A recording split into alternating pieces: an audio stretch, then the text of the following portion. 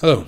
So first things first, let's us remember throughout this lecture that schemes and diagrams do not represent a reality. They are merely a map of concepts, of descriptives, of ideatics.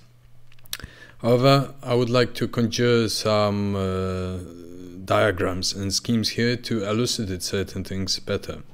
Now, first things first, I would like to talk about the progress through the crowns of the spheres of the planets and how all ritualized ceremonial magic and the completeness of Ver Unus, of man, of woman, may be described in such a manner.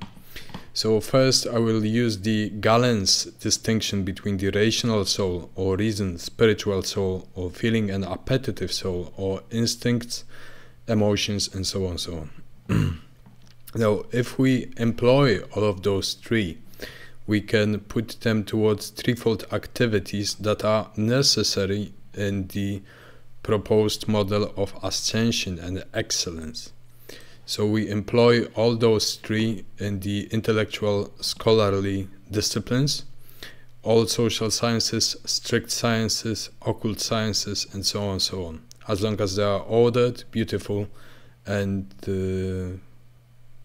portraying your knowledge of the world in a real fashion. That is, you incorporated the knowledge, you may educate yourself, you are a critical thinker, and you are ready to receive notions of much deeper knowledge and understanding that the muses and intelligences convey, that is unearthly knowledge.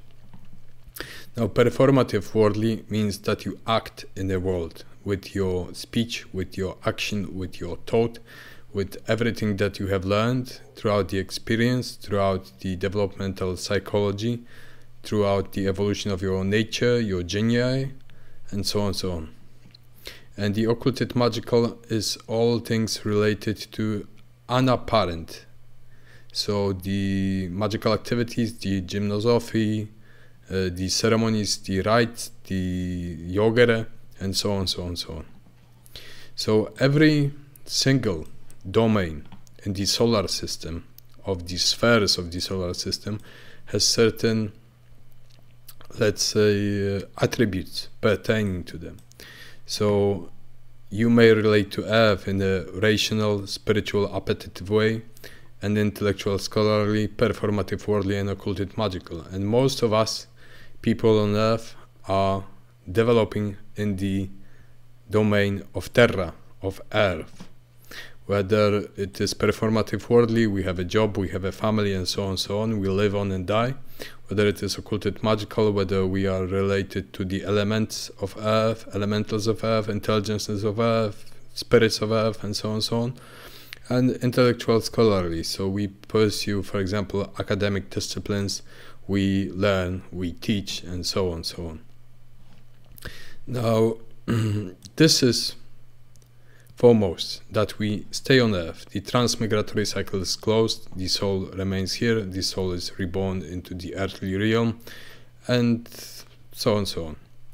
So lunar, Selene, means the Isle of the Blessed, and it is the first stage of conquering the Hadesian dogs, or the Artemisian mysteries in occulted magical sense, that the soul ascends to the Isle of the Blessed beyond the gravity of Earth, and beyond the influence of Earth, and then may redescend upon Earth in soul and spirit. Now, solar, that is important. That doesn't mean we can reascend to the sun. It means that during all operations of occulted, magical, performative, and intellectual, we must exhibit the solar qualities in order to have a safe path, unheld by the dark realms of Mercury, Venus, Mars, Jupiter, Saturn, Earth, and the Moon. So this is the supportive providence of the multiplicities and the oneness of, let's say, Apollonian origin, related strictly to the intellectual manner of the rational soul, a fierce idea of the Apollonian stance. So mercurial, all things related to poetry, communication, rhetorics, and so on and so on. This is the intellectual acquisition of such skills. This is the performance in the worldly manner in order to convey many topics in masterly way and communicate them in a rhetorical fashion. Occulted magical Mercury, especially the aleatory spirits, contain the knowledge of many hidden things that may help you understand the universe, because this is a proxy planet to the sun. Therefore, it is directly affected by its divine rays of the corridor of fire, of the hyper-celestial realities of the third teletharchic divine fire, conjoining all the might of the stars. Of course, I'm talking strictly about the solar system. Each other world system is different, and the stars, as we know, differ from each other. So no, I don't have a fixation on just one star. Okay, Martian, Venusian. So all things exquisite related to sublime love, but also the bad, the dark lust of, let's say, appetitive soul of instincts, more Lilith-like. And all forms of qualities that are related historically and astrologically to this planet, pertaining to the sphere of intelligence as the invisible spiritual sphere of this planet. Mars, that is both war, discipline, and so on. Jupiter, kingly rule, all qualities related to arts in conjoining with Venus, great kingly skills, and nobility most of all. Saturn, sagely and very difficult planet. Namely, it is related both to the, let's say, fallen masters and elevated emperors. For example, we may pick Marcus Aurelius as the Mithraic 7th rank of Saturnian gold, in opposition to Saturnian lead, that is the hells of Saturn. The Saturnian-Uranian complex is taken from the idea of Fraternitas Saturni, and the qualities won't be described here, however they are very important. I picked a Chaldean model here, apart from Uranus, of course, and what is more, after we manage to excel in every sphere, in these disciplines, even if for a short while, that is not a task that lasts. Nobody is perfect amongst the generations of Earth. And we may be perfect at times, we may be high-pitched to excellence at times, but there is not a single person that may sustain excellence throughout the life, time, and change. Now, in theory, after conquering or winning the crowns of the natures of those planets and being honored by them, we are moving to the 12 Herculean zodiacal tasks.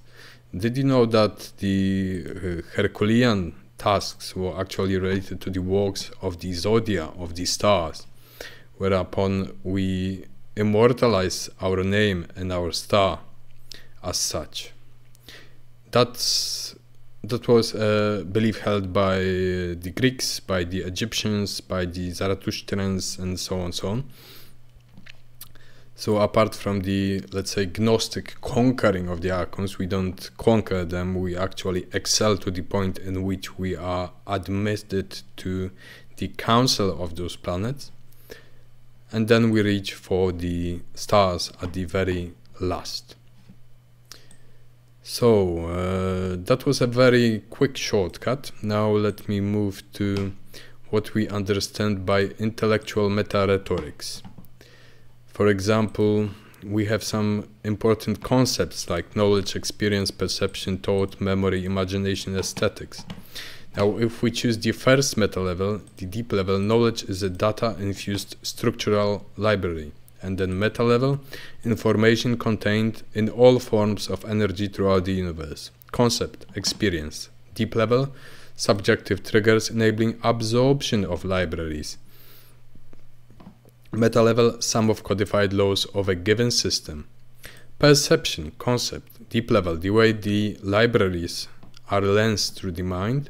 Meta level, shifts of patterns between two referential modes.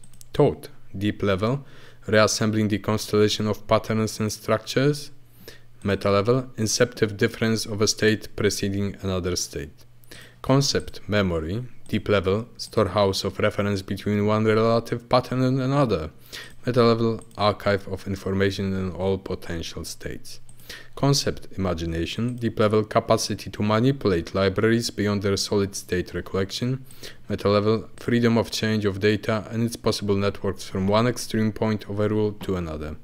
Aesthetics, deep level, ability to order meaningful sets of data into subjectively pleasing patterns or notions into beauty and arete. Meta level, a shift of form between supersymmetry and chaos. Now, this is re-abstracting and stripping the concepts back to the original ideas. So we reverse engineer the concept into certain depth of understanding and try to organize it into a different descriptive. And this will be very important in understanding this in particular. So let us say that the Platonic cave is the prison, the catacombs into which we move deeper and deeper with every virtualization of the world.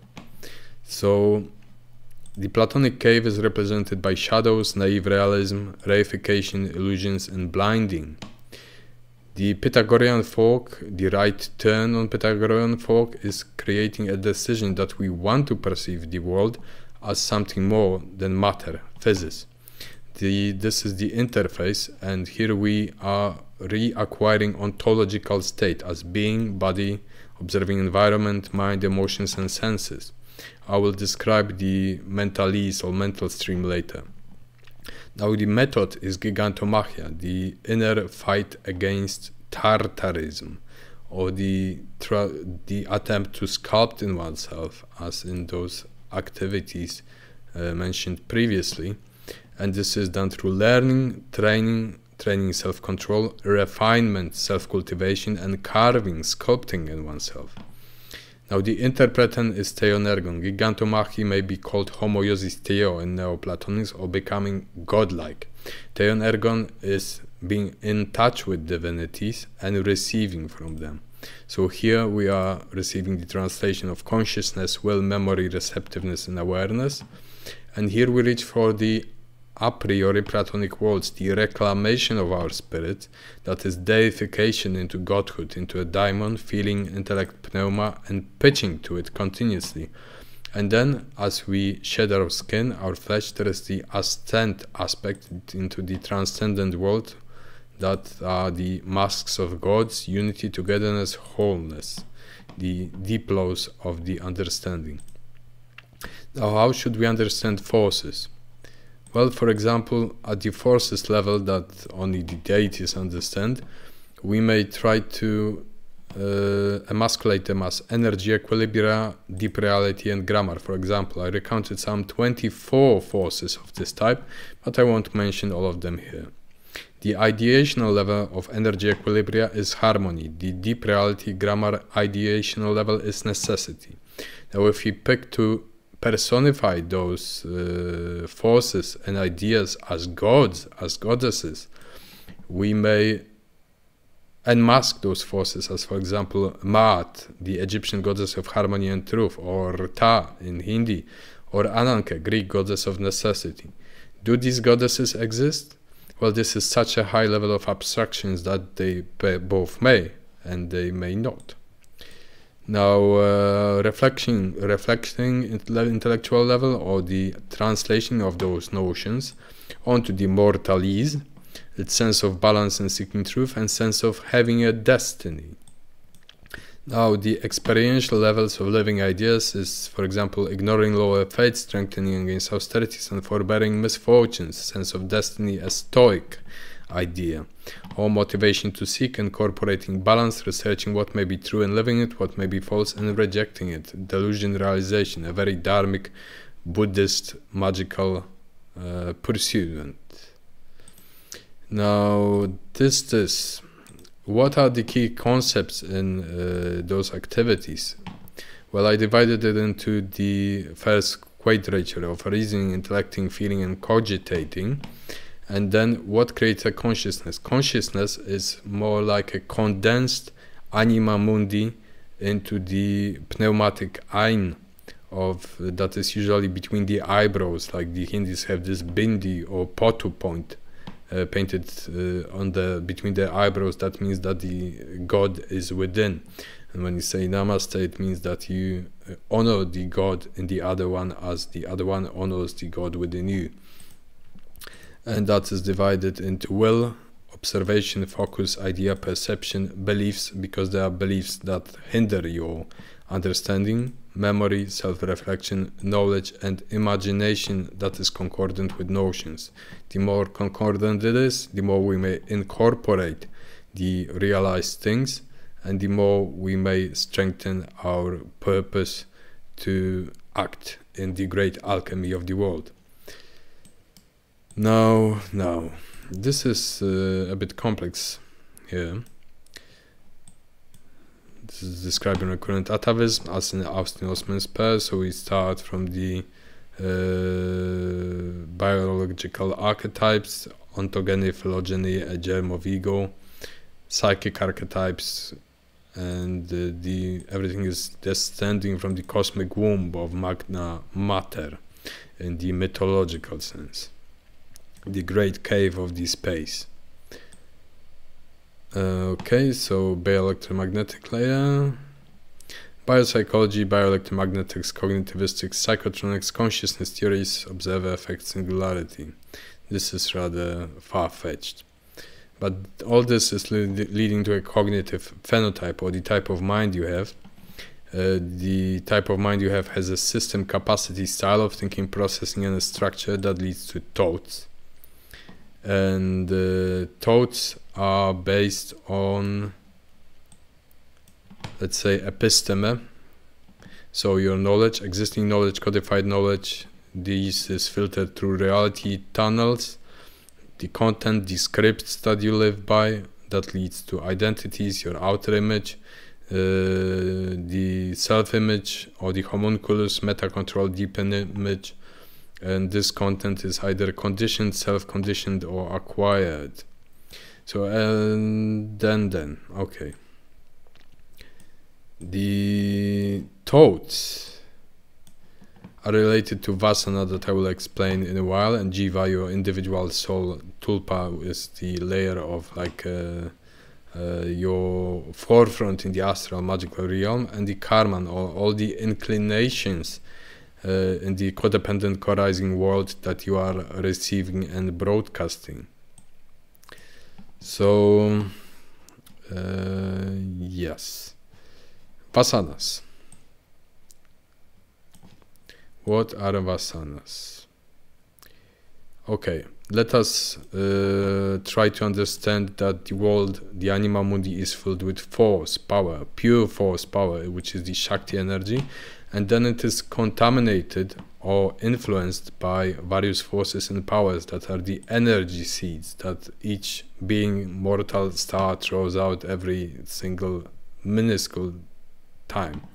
So those energy seeds interact with each other, and they go through the carrier of energy, that is matter, psychism, panpsychism, and all that. On the mortal level, the individual personal vasanas, this is like a codification in neural systems, and external vasanas or interferences, that is also a neural understanding of it, are triggering and mixing threshold of successfully processing signals. So where these active forces are reaching in the codependent co-arising world a certain threshold, they create seeds. For example, seed 1, seed 2, this is like genetics of the powers and forces intermixing with each other in great evolution and adaptation and change. And in mortals it means, for example, a thought form formation. Here we have 3 so-called cybits, as I like to call them, condensed experiences, tunnel realities, energies, everything that you may contain, occulted and unocculted ways, is in a cybit. So it leads to the phenomenal manifestation. For example, we initiate a thought or an act, or a force or a power or a god or a goddess is acting. And this habitual layer is leading to 2 things: gnosis aretos, or the silent speech, barbara onomata in Magick, and semiotic language, semiotic language is the one that we use in communication in everyday life. So we communicate the mental stream, the habits, feelings, emotions, senses, thoughts and inclinations according to our mind, memories, experience, impressions, perception, fantastical or imagination. Now, this is related to the intellect. The way we discern the semiotic language should be in theory governed by rhetoric and logic that leads to reason, proportion, harmony, beauty, that is aletheia, that is mnemosine, the memory of the truth, which is gnosis aretos, the silent mentalese language of notions, ideas and divine streams. This is leading to realization as we acquire the notions and reflect them through the masks of deities, through the force, and it leads, the incorporation of this leads to the alchemy of Ak, which was symbolized in Egypt as the walking bird. This is the operation of the intellect, the cosmic pan-psychic intellect, and it is reflected in a type. Okay, I hope you didn't get lost, because I'm starting to get lost. Now, how to weave it into the theory of magic. This is an isolated magical feedback mechanism system. So it's like if you strip magic of all intelligences, nature, everything that surrounds you, and try to explain it in a simply mechanistic way, you have the socialized scripts that we use every day, the conditioned scripts that are automatisms. And when you discover or are influenced by your true will and your daimon, it becomes will as the movement from intention to projection, and this is a conscious act through automatisms or ignoring automatism and self-governing as in autokraton. So from this we have thought forms and energy manipulation of conscious. We may imprint energy upon other energy fields. We may use thought forms and images, sounds, ideas with this imprinted energy. We may use larynx as in sound production, that is a type of synergy with images, sounds and imprinted energy. This may be vibrated and visualized. And if we code it in certain, let's say, sequences, frequencies and so on, and this encoding is done by languages and signs, grammar of semiotics, universals, primes, translating algorithms, we may imprint it upon the wave spectrum or the wave function of energy, and then it leads to magic. So it is only successful if your magic is tied with the laws of the deep world.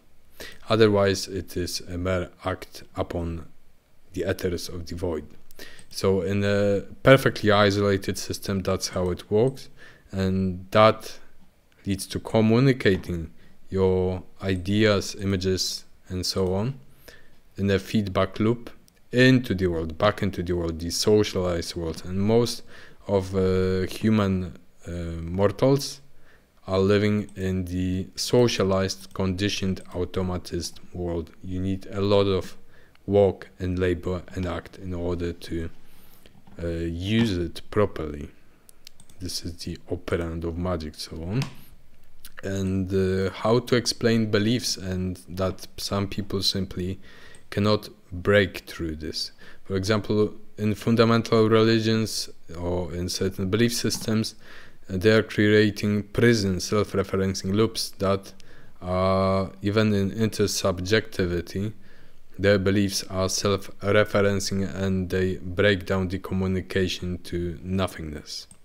Now, critical minds usually have also subjective patterns of mind, but when they turn intersubjective, they may understand it on the layer of the chaosphere of biotechno-informational streams of consciousness or data and so on, and abolish ignorance, lead to knowledge, and reach to those notions, those great notions across the universe, the redeified universe, that is a meta-reality. Of course, there is an apophatic unknowable, the angst, the unknown unknowns, and we will never know the objective truth for sure.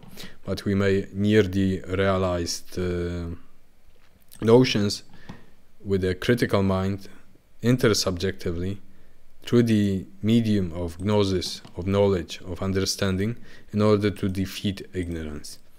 Now, as you see, the belief systems of certain religions are incapable of that. They are pushing you back into a belief system prison. Okay, I hope that explains a lot. Probably it doesn't. It doesn't matter. That means I failed as a lecturer. So this is another one on how to reach understanding with people. For example, if you use social networking sites and you want to influence someone. Let's say that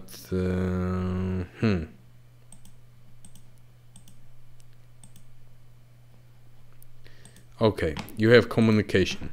So you have a cognitive setting and output. You want to communicate something, inform someone about something, influence them. So you use communication and rhetorics. If you don't, there is an information void. That means that nothing is communicated because it was not communicated. If it is, it leads to a message. Now we have a media or a carrier. Do we have the attention of someone? No. So it leads to information void. If we have attention and we have an audience to our information, it may lead to receptibility or not. If it doesn't, the cognitive setting of our audience is in deny. It is landing in the information void. If we manage to influence or make someone to at least digest the information that we're providing, it is prone to be interpretation. If we want to, if we successfully influence someone in a way that we intended to, that is a concordant interpretation with our desire to influence in a certain manner, influence as intended, and that is the success. If it is discordant, it is either ineffective communication, misunderstanding, information mutates, and the cognitive setting is changed in the wrong manner or not changed at all. So I hope that we reached a concordant set of mutual understanding here, moving through all those weird structures of concepts and so on. At least I didn't end up in the information void, but have fun. Thank you.